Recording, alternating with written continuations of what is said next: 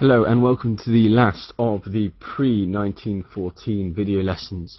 Today we're looking at the third of the three crises between 1910 and 1914, which is the Irish question. The usual disclaimer about the fact that this will not include enough specific examples. This is only for the analysis. You need to use the K-drive to find specific examples. So background to Ireland.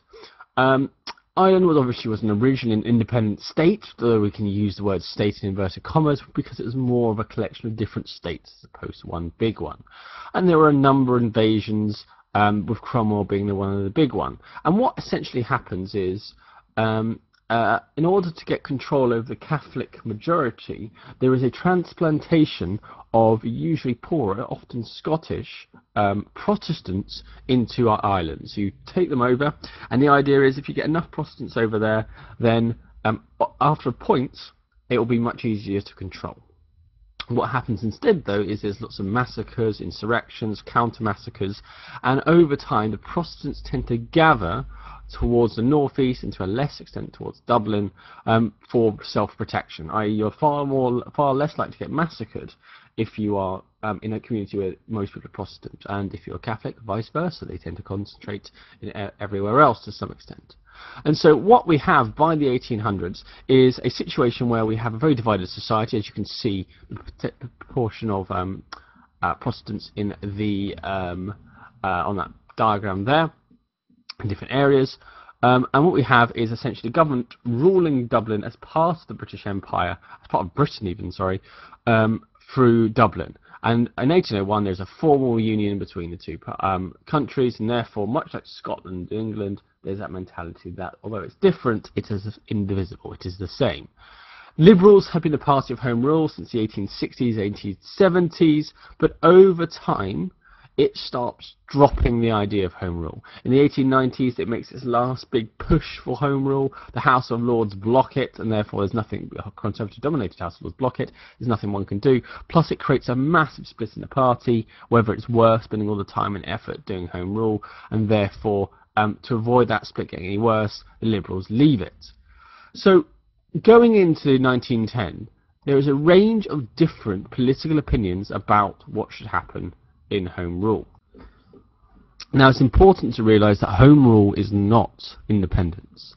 Home Rule is similar to what we might describe as devolution today, where the country Ireland will still be part of the Great Britain, but would have significant autonomy and powers to run its own affairs for its own parliament.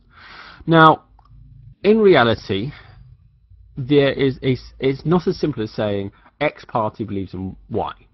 Now, we can say that the Sinn Féin movement is solidly behind complete independence. The Liberal Unionists and the Conservatives, again, very strong part of feeling in the sense that Ireland is an intrinsic part of Britain, there should be no devolution, etc., etc. There's a big belief that this is the beginning of the end. If you allow Ireland to pull away, then you will have other places pull away, and very quickly England will be a diminished power. But in between, the other parties are a little bit more vague. Now, you've got the Irish nationalists, and they are clearly more towards Home Rule. Irish nationalists are a less radical, more experienced and longer existing group. Sinn Féin are fairly new in the 1900s, who are campaigning for Irish nationalism and Irish independence. Now, they are essentially moderate, and so although they in their end goal is Irish independence, they have a very incrementalist, gradualist approach, and therefore they ask for Home Rule, but with significant power. They realise if you ask for complete independence, the government's not going to give you that. And so the idea is if you get a very, very good deal out of Home Rule, like Home Rule, lots and lots of power to Parliament, and almost a symbolic role for Westminster, then you can use that and either to get complete independence, or you don't need to, because basically you're independent.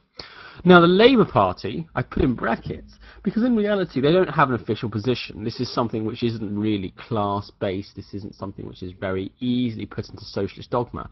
And Because Labour Party represents a range of opinion from very, very socialist and therefore quite sympathetic to the proto-socialist Sinn Féin and to a lesser extent Irish nationalists, and also ideologically dislike the idea of imperialism, which Ireland is seen as, you also have the trade unionists and moderates who have that sort of gut social conservatism we've mentioned before. The working classes are not all social liberals, and so therefore they view Ireland and the Empire as a good thing, and then therefore the Irish independence perhaps as a bad thing, particularly if they use violence to achieve it. So the Labour Party, essentially being MacDonald, avoids having a position on the Irish question to avoid splitting the party. And so although there is a broad range of support, in reality there's not too much active campaigning or effects of this overall, which arguably isn't great for Ireland, but is great for MacDonald. Now the Liberals themselves have broadly accepted Home Rule. Now obviously there are variations. Some want less power to devolve Parliament, some want slightly more power, but ultimately they are the party of Home Rule to a greater or lesser extent. However, as we shall see, they do not want to have the fight over Home Rule because they know they'll alienate certain supporters, particularly some supporters who defected from the Conservatives and Liberal Unionists to join the Liberals. They will alienate them and probably might lose their votes. So they are unwilling to push the Home Rule question too much. And as well as this, there is a sense of fatalism amongst the Liberals. They do not believe that actually even if they pass a Home Rule bill in the House of Commons, the House of Lords will pass it.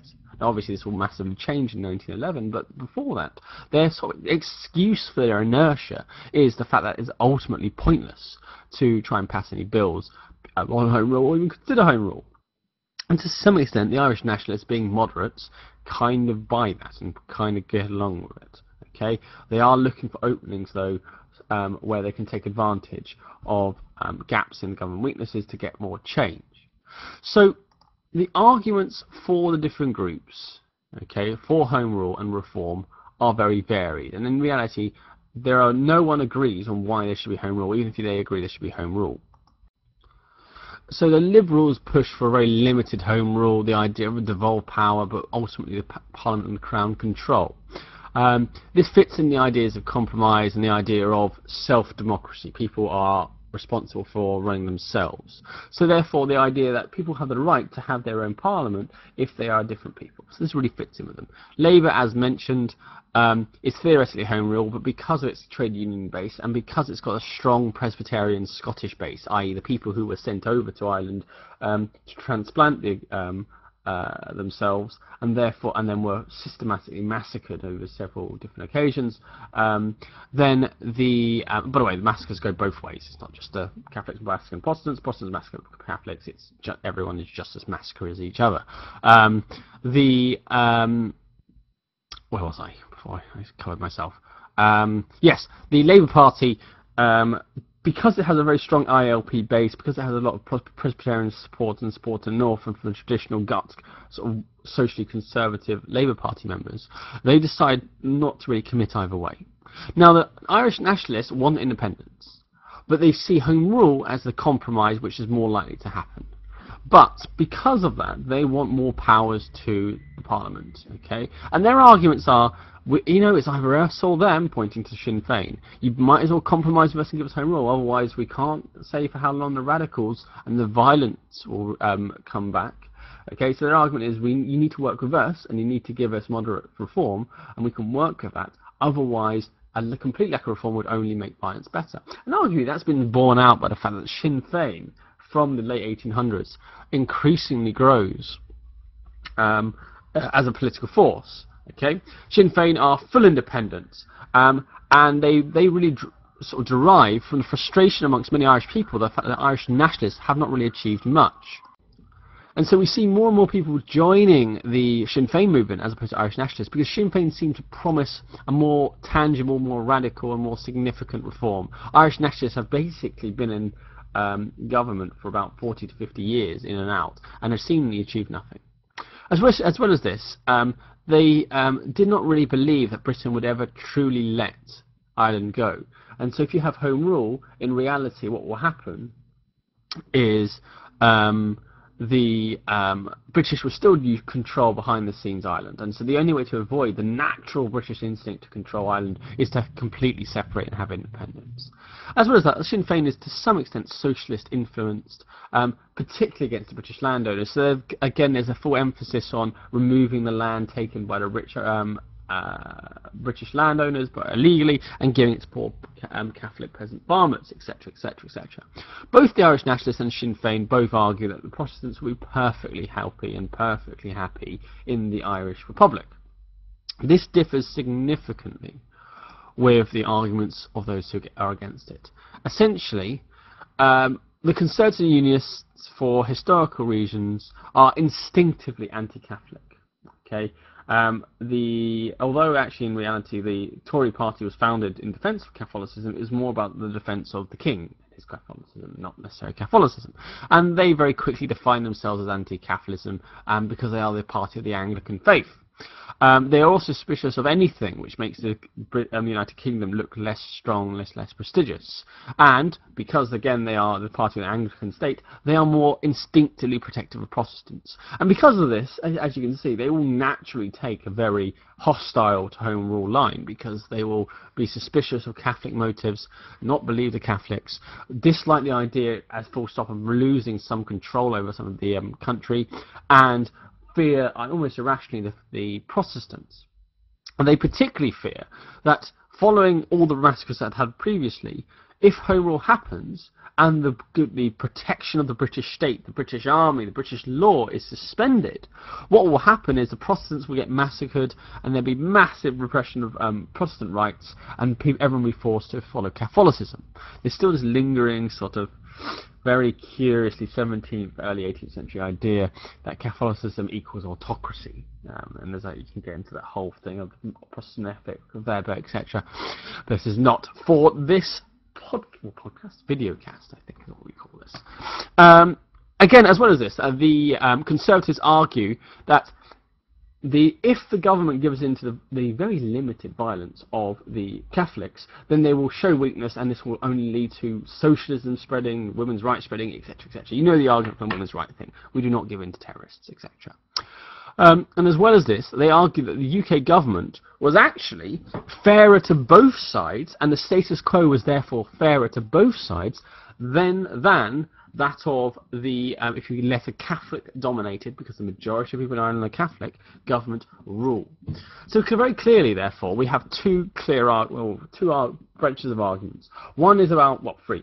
One is about the idea that it's probably fair that people rule themselves, that's the Liberal and Labour. Another one is the idea that independence needs to happen because, to a greater or less extent, Britain cannot be trusted to give full equality. And the arguments against are much more about protecting the Protestants and the idea of prestige. Now, you can argue that actually this rhetoric about protecting innocent Protestants is just trying to get the moral high ground, and actually it comes from far deeper anti-Catholic and anti-losing parts of the country prestige stuff.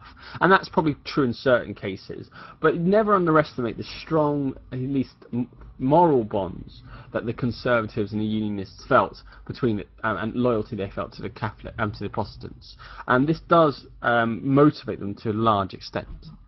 So this debate is essentially dormant from the 1890s, and even for the 1890s, there's no real chance to actually succeed. So what happens up until 1910 is there is a slight shift in the nature of Irish nationalism. And arguably this turns Irish nationalism into a far more potent and mass-supported force. It's important to realise that if you think about it, and if you look back at the facts, actually the majority of Catholics were largely indifferent to the calls for nationalism. They liked it, they sympathised, and they would like the idea, but in reality they did not massively agitate and certainly didn't want to risk their lives for it. Because essentially under the British rule, the government has taken a real step back, and there was less of oppression, and there's less economic hardship, and so there's less things forcing people to go think about how unfair the government is. So what we see with certain Irish nationalists and Sinn Féin is they try desperately to make people believe in Irish nationalism a lot more. essentially the logic goes, if the Irish people feel that they are intrinsically different, if they feel that they're different from the British, they feel that therefore they are oppressed people, they are far more likely to sympathise with the aims of nationalists. So there's a real push to try and develop a sense of Irish nationalism. There's a massive rise in Gaelic culture, there's a lot of authors at this time writing books about the Irish consciousness, Dubliners, for example, etc., etc., etc. There's a rise in Gaelic football and Gaelic sporting associations, and although these have been characterised as insidious means in which to mobilise and organise a rebellion, in reality they're much more about shifting the culture so that in the long term there will be a shift in mentality amongst the Irish. Sinn Féin was created in 1905 to further this idea and also challenge the control of the Irish nationalists in Parliament. Okay, and in reality they will very quickly do very well. That's not because naturally they are amazing. It's because the people really the arguments for justifying why vote for Irish nationalists are kind of poor. If you vote for them to have a voice for Ireland and a role for Ireland and Home Rule, they have not achieved that in 45 years. So what's going to change now? Might as well give Sinn Féin a chance. However, despite this, and these forces for radicalisation, in reality, the majority of Catholics were still relatively loyal to the Crown. The economic circumstances were not bad, and therefore people did not have something pushing them into considering revolution. And the Land Act of Balfour of 1903 actually is one of the few Catholics can point at and go, actually, this kind of helps us. And the fact the state was doing something to help the Catholics doesn't hurt their loyalty to some extent. So up until 1910 we see, yes, there's a slow bubbling growth, particularly in a long-term sense of Irish pride and Irish nationalism, which is essential to have a truly national revolutionary movement. But in reality there's nothing to say that in 1910 there will be an explosion of violence, except what happens next is there's an explosion of violence. So the big thing which turns this into an issue is the constitutional crisis of 1909. Essentially, as a result of it, two forces which massively increase the arguments and the power of the Irish nationalists happen. Number one, the House of Lords are destroyed as a political force, which means that they can only delay the Home Rule legislation rather than veto it. What this means is the common argument, the argument that the Liberals have been using since 1890 to basically sort of avoid having a discussion about Home Rule with the Irish nationalists, which was there's no point, the House of Lords will block it, does not work anymore. And likewise, as a result of the 1910 elections, particularly the December one, the Liberals have to have the Irish MPs' support in order to stay in government. So now the Irish have leverage and the Liberals don't have an excuse. So naturally, very quickly, it becomes clear that there's going to be Home Rule. Now, interestingly, what leads to an escalation of the tensions is as much the Protestant reaction to this idea, this change, as it is the Irish themselves.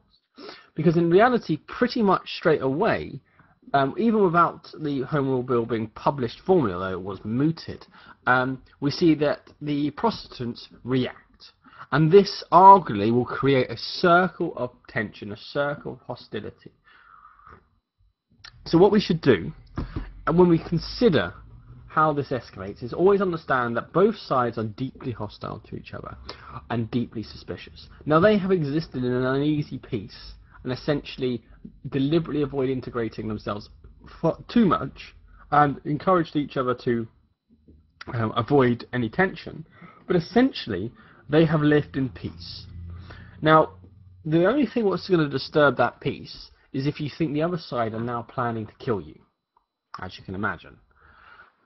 So when one side starts organising, that will make the other side incredibly nervous, because logically they go, well, why are they organising? Why are they changing the status quo? And the only explanation, when you combine the generations of massacres and race hate, is the conclusion that, well, obviously they are about to launch an attack on us. So the inevitable reaction to that is then to organise yourself. But then that makes the other side say, well, they're organising. Where are they? We were organising for self-defence, but now they are organising. That means that they are a threat. We need to then escalate by arming ourselves. And this turns into a sort of cycle of destruction, etc. So what we see is pretty much as a reaction, the Ulster Orange Lodges, which are the orange lodges, not spelt like that, are which have been in existence for decades or centuries, in fact, in some cases. Get together and very quickly organise a solemn league and covenant. Now, this is ostensibly a political force. This is about unifying all Protestants so that they all work together and that the community is strong. And you can argue that because they're the vast minority of the island, that you need, in order to be effective and strong and be able to defend yourselves and not be isolated and picked off, you need to organise. So, you can argue that what this does is this raises the temperature to some extent. Because the idea that they're mobilising shows clear opposition to Home Rule. There's no reason they would organise unless they want Home Rule to stop. And the problem is, how are they going to stop it? That implies violence to a greater or lesser extent. And more than that, it does sort of encourage anger amongst the Catholics who finally see things going their way, and then see the Protestants actively trying to avoid and agitate against this thing which they see as fair. So what it does is it really spoils the relationship to some extent, because it shows that there is still this sectarian rivalry between the two groups, but also leads to an edge of fear. And this is not helped by the fact that shortly afterwards the Ulster Volunteers, who are technically separate to the Solemn League of Covenants, but in reality it's the same people in both, are created. And these are an armed force designed for quote-unquote self-defence, and they parade publicly in Protestant areas. Now, this is clearly a show of strength and a show of force, and now what's happened is weapons have been brought into this debate. The resistance to Home Rule, if you just look at the Solemn League of Covenant, could, if you want to be generous, just be political. It might just be letter writing and petitioning. But there is no excuse to have an armed force as a political tool. The only thing one can reasonably concede from that, or believe from that, is that they will use force to resist Home Rule, or arguably even use those guns against their Catholic neighbours. And so this really escalates tensions, and that really escalates anger amongst the Irish, who then in turn end up, as you should see, organising their own things, joining Sinn Féin rather than the Nationalists, because the Nationalists are all too moderate. But the voice of moderation in times of such extreme escalations of tensions never really go down well. And so what this all causes is almost a spiral of violence. Now, this is only made worse by the Conservatives. The new Conservative leader, Bonner has come in because he's a no-one, essentially. He spent most of his life in Canada, and so no one really knows what he believes. He seems like a nice chap, though, so they all picked him because no one knows if he's a free trader or a protectionist. And he has two jobs. At no point ever bring up free trade or protectionism. Okay, don't bring it up, because it just causes division.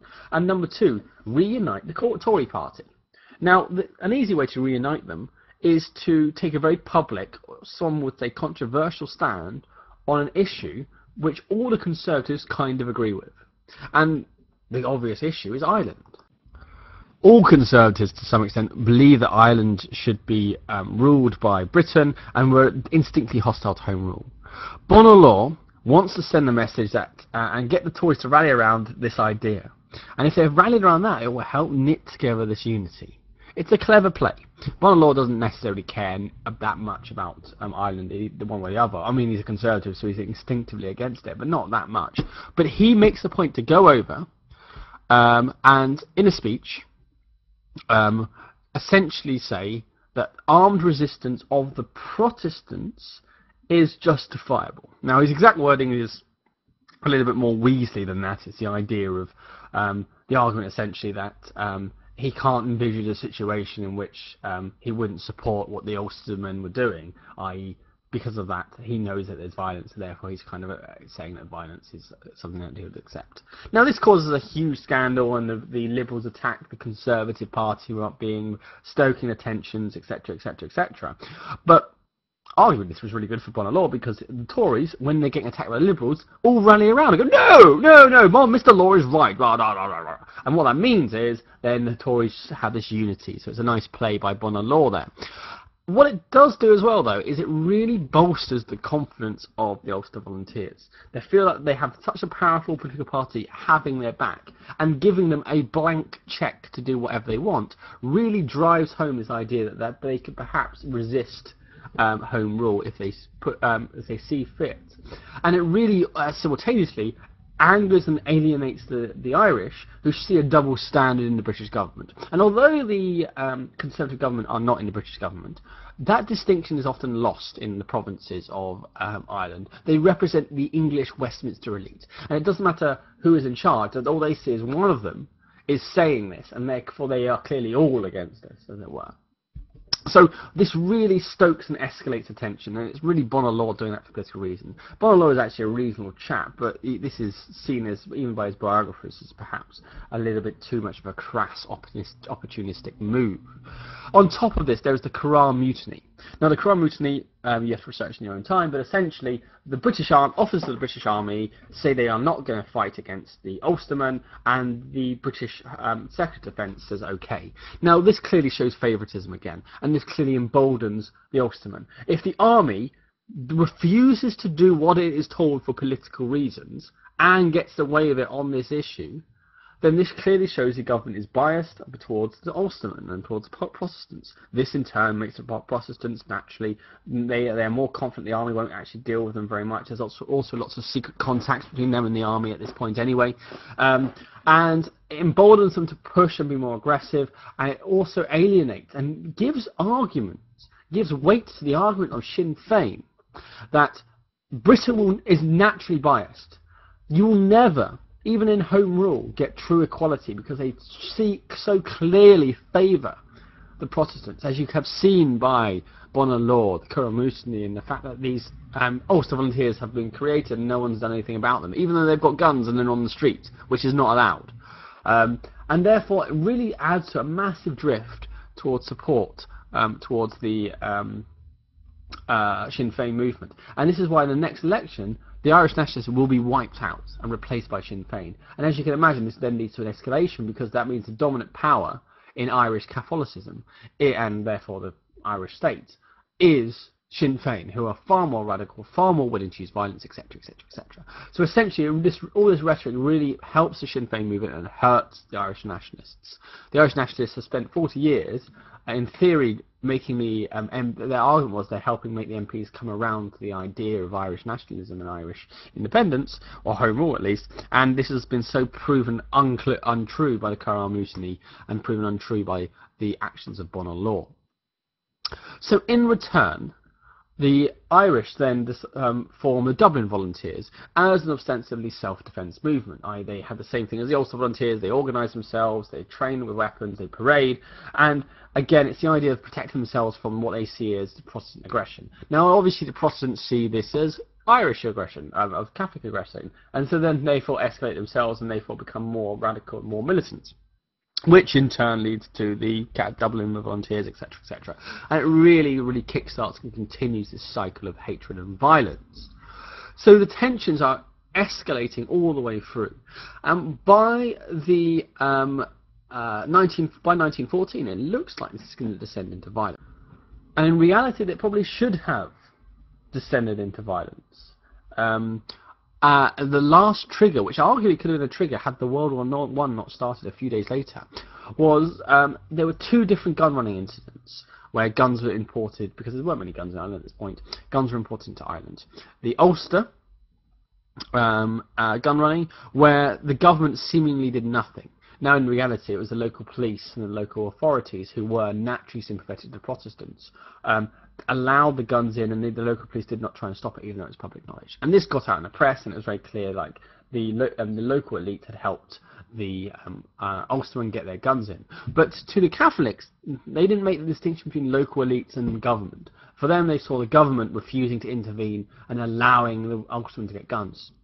Compare this with their own gun running exercise a couple of days later, which is stopped by British troops. British soldiers are sent in the process stones are thrown, and an Irishman is killed.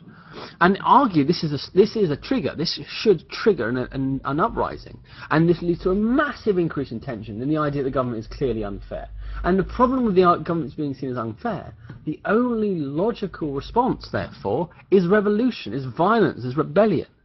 And the fact that someone's being killed by British troops while the British government are being unfair triggers a lot of hostility, a lot of people sympathise with Sinn Féin, and really like epitomizes for people, and people need this. People don't naturally believe something, but they need it. If, you know, think about the refugee crisis. Oh, this is going to be dated, but the refugee crisis and the young child who died on the beach. Loads of people died, but as soon as there is an epitomized image that people can latch onto, the crisis transforms into public mentality. Same thing. As soon as someone gets shot because of the unfair biasness, and it's so clear, two cases, two completely different responses, this really focuses the public mind, and this really starts generating hostility and generating support for some sort of violent action. And you can argue, had this been left to run, then we would see violence very shortly afterwards. Now, before we look on what stopped this from boiling over, what lanced this boil, we should really focus on who's to blame. Now, this tends to be the focus of most of the questions of this query. Not necessarily all of them. They can ask why did they escalate, but we cover that. But very often, more often, will ask about who is to blame. Now, obviously, a clear group to blame are the Ulster and Protestants. They arguably escalated this by essentially forming a covenant, which triggered it, forming the Ulster Volunteers, which triggered it, and basically taking the mick and pushing stuff. Then, in defence of them, you can point out, well, this is maybe not a defence, you can point out that the status quo had benefited them, but for them it looked like the status quo, and therefore any change to status quo, i.e. Home Rule, suddenly threatens their entire lives and livelihoods. And in their conception of what the world would look like under a Catholic-dominated world, there is a real historical fear of the massacres, historical fear of the oppression of religious rights that will come with that. And even if it's unfounded, and they did not believe it was unfounded, for them they were genuinely believing that they were defending their lives and their liberty. So you can argue that yes, clearly they were escalating the situation, but it isn't necessarily cynical. It does come from a very, very passionate place. And even if it's arguing misguided, it is still their logic. So they're not going, ha ha ha, okay, this is a great excuse. They are believing that this is what needs to be done to protect themselves and their family. Okay? Similarly, because they had been massacred lots. Similarly, you can argue that the Irish nationalists were responsible, and the Catholic nationalists, sorry, either the ineptitude of the Irish nationalists, the extremism of the Sinn Féin movement, who were more than happy to use these different crises and generate and publicise the problems and the unfairness in order to aggravate people. Like, they didn't have to. The Irish nationalists deliberately did not really talk about all the inequalities and all the bad things, because they knew it would cause the average Irish person to resist, and that would cause violence and that would hurt the cause. But the Sinn Féin movement have no concerns about that in any way, shape or form. And they really stoke it, and they are the ones who organise the various Dublin Volunteers, and they organise the gun running. So you can see they are contributing to the escalation. The Irish nationalists, the Catholic nationalists, arguably have their weakness was they lost the confidence of the average Irish person. Their story of moderation had not achieved enough, had not impressed enough Irish people, and therefore really did not get enough support, and therefore meant that people naturally and easily slid over to the Sinn Féin movement and supporting them. You can argue it was the British government who are weakly managing the tensions. They should have been stronger against the Protestants to limit the escalation. They should have been stronger against and allowing the Curragh mutiny, and they should be stronger against the gun running in the north of the Protestants. But in reality, they fire the Minister of Defence as a result of the Curragh mutiny, and they do start an investigation, although the war interrupts it, about who is to blame for allowing the guns in to give them to Protestants. So they cannot be entirely to blame. You can argue that they mishandled the escalating situation as opposed to probably trigger it. The Conservative Party, particularly Bonar Law, really adds to the tension. That his intervention both emboldens the Protestants, which only makes things worse, and also really helps create a feeling amongst the Catholics, which is exploited ruthlessly by the Sinn Féin movement, that the English are naturally against the Irish, and they will never truly treat the Catholics the same, and therefore independence is the only way forward, therefore don't support the Irish nationalists, support us. So the actions of Law are really damaging on two fronts, in emboldening the Ulster Volunteers, but also in giving ammunition to the Sinn Féin movement to radicalise the Irish people. You can also argue that actually, yes, these groups are contributing, but this conflict was inevitable. Essentially, Home Rule had existed in an artificial status since the 1890s, arguably since the last rebellion with the Irish Republican Brotherhood. And actually all was waiting was another rebellion. Because nothing materially had changed since the last rebellion, the forces, the socio-economic inequality, the deep distrust between the two sectarian groups, the clearly biased approach of the British government, and the lack of a long-term, how are we going to transform this into something which is less likely to blow up into violence, doesn't happen, and therefore we can argue that there was an inevitability. Yet again, with all inevitability arguments, did it have to happen then? Did it have to happen exactly like it did? Probably not, but the idea that ultimately Ireland is not a surprise Ireland goes into violence again, because all the forces which create violence have not been changed since last time, is quite a strong one. And you can argue therefore what's happening is the stasis which had kept the peace, this uneasy artificial status quo, broke down, but it was always going to break down. You cannot keep that forever. There was always going to be something that did it. It just happened to be the 1909 constitutional crisis. Now what stops it from boiling over there and then is 1914. Britain declares war. The Catholics and Protestant buy in, many of them, not all of them, buy into the idea of patriotic zeal, fighting for the government, although there's more Ulstermen than Catholics, because the centre of being a Protestant in Ireland was about identifying with the crown, and therefore there's not more patriotism. Plus there's an argument that if they do this they will prove their worth and therefore fight against home rule. And they join the war. And so what you have is a combination of lots of young men leaving the country, which only helps avoid rebellion, and also you see a patriotic fervour and sense of unity which avoids the question. They do not like each other. This war does not lead to unity between the Catholics and Protestants. It leads to unity between the Protestants and the British government, and an uneasy peace between the Catholics and the British government. So it doesn't solve the problem, it just puts it off.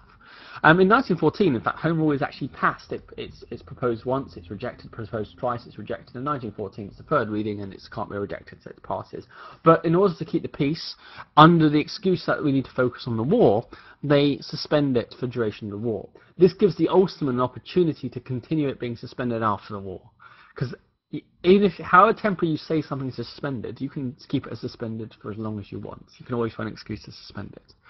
So, in reality, the immediate build-up of tension is stopped. However, in the long term, Sinn Féin and the political movement and the increased sense of injustice and the propaganda and the sense of Irish nationalism, which has been growing as a result of Sinn Féin, only grows during the war. And actually the government can't really pay attention to this because it's focusing on a major war. And so we see the Easter Rising in 1916 and a government action which is seen as very brutal in many circles, which clearly, although it has temporarily dealt with the crisis, and you should read around the Easter Rising in your own time, actually will just mean that the hostility towards the government just remains. So in reality, with 1914, what we see is, yes, there is a temporary peace based on patriotism, but it does not lead to unity. It does not lead to people forgetting about the divisions. And in reality, it only gives space for the Sinn Féin to grow, and the actions during the war only makes that worse. So that is the Irish question. You need to make sure you are able to explain what forces shape it into happening and who is to blame. This is the end of the pre-1914 stuff. We will go on to World War I, and then that's just the end of part 1 of the exam paper.